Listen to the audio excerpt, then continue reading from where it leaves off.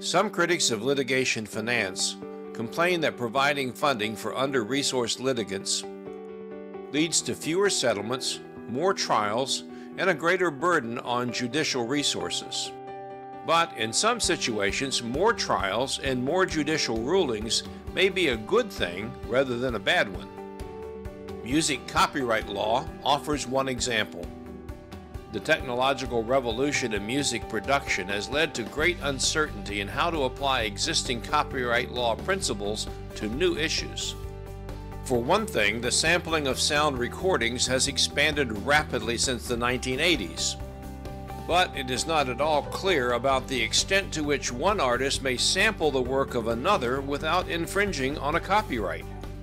The copyright law concepts of fair use and de minimis violation were developed for very different legal contexts, and courts have disagreed about how to apply them to new technological practices like sampling. But the courts have not been able to resolve their disagreements, even though federal copyright law is designed to create a uniform and harmonious nationwide scheme. The development of case law has been slow, even as technology continues to change much more quickly. All of these compounds the problem of judicial rulings that lag behind new developments.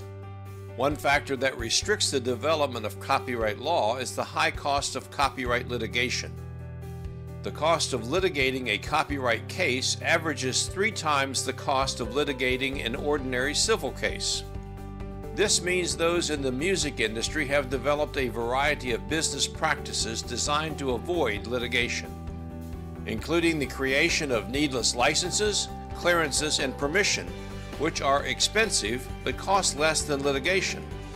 And when disputes do arise and make their way to court, the parties typically settle quickly, which prevents courts from making rulings that would advance the law. Of course, this is where litigation financing can come in. Funders can lessen the risk of loss and make it possible for the parties on both sides of a copyright dispute to pursue their rights at trial and on appeal.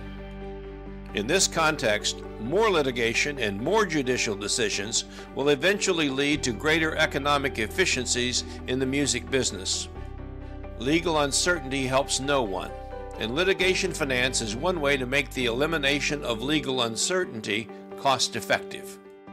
If you need help with litigation funding, call or email me today.